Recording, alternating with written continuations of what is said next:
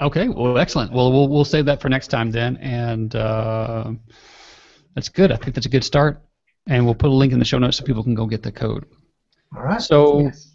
I'm actually working with Renee I about doing a series of blog posts on 2D math. So he's got a whole project kind of in his head that he wants to take on as a way to kind of break down all the different concepts around 2D math. So hopefully we can get that kind of kicked off. That might be a good primer for anyone who is new to 2D math. They didn't call it 2D math when it was in high school. They called it geometry, and I had no idea that would be valuable. So Well, actually, I would say they didn't call it geometry.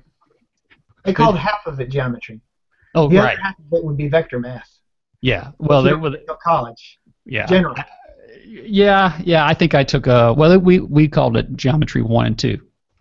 So maybe it was vector math, and I didn't. Yeah, maybe I could be wrong. My memory could be Well, definitely faulty. I didn't go It to was your only high school, like so 30 years ago, so. I didn't go to your high school, so whatever. Well, I also took a class where we castrated pigs, so Wow. it could have been. This show went downhill fast. It could have been that they did. Well, I'm serious. It could have been that they just didn't do vector math. I don't know. And that's a skill I'm sure you use on a very regular basis. Hey, somebody used it to get elected to Congress last year, right? So whatever. I hope we're talking about vector math. I don't think we